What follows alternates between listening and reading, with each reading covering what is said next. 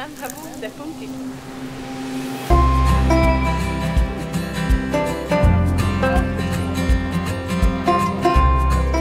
you guys, and welcome back to Planet Zoo. We are back in Tuesto Park today, and we are building a clouded leopard habitat, and it's not going to be extravagant as the or hard-working, should I say, not extravagant, but hard-working as the last two habitats I done.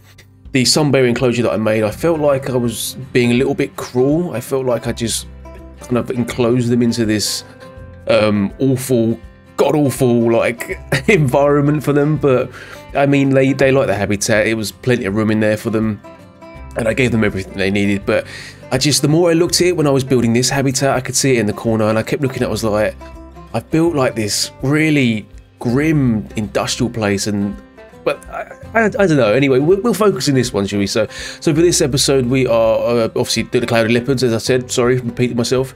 And I want to keep this one a lot more clean, a lot more simple, and it's not a really difficult build at all. It was quite a simple build, and it was just something I wanted to do, make it nice and clean. I don't know, what is that? What? Oh, you've got to be kidding me. I'm not even going to edit that out.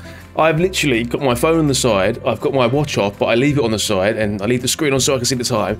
It stepped on my watch, and it has pinged my phone from the watch. I don't believe it. This cat, just evil cat. Anyway, back to what we're talking about. So yeah, I just wanted to create a really simple habitat for the clouded leopard. I want to make it nice and roomy for them as well. And I used the plaster walls again. It's going to be kind of the main theme for this part this time, because I like the customization where you can move them and you're not stuck to building on the grid. So we're going to be using that quite often. I will be changing the colour of them as well, but I kind of like the standard colour. It gives that nice sort of concrete look. I know it's plaster, but it does give off that nice brushed concrete. And yeah, I just had to kind of, I noticed that when I built the platforms inside the habitat, when they was jumping, they were kind of floating. It took them like 10 seconds to jump across. It was really strange actually, but they liked it, and they seemed very happy. And yeah, it was okay. So as always guys, anyway, I will leave it there. I will let you enjoy the rest of the episode, and if you like it, don't be afraid to give it a thumbs up.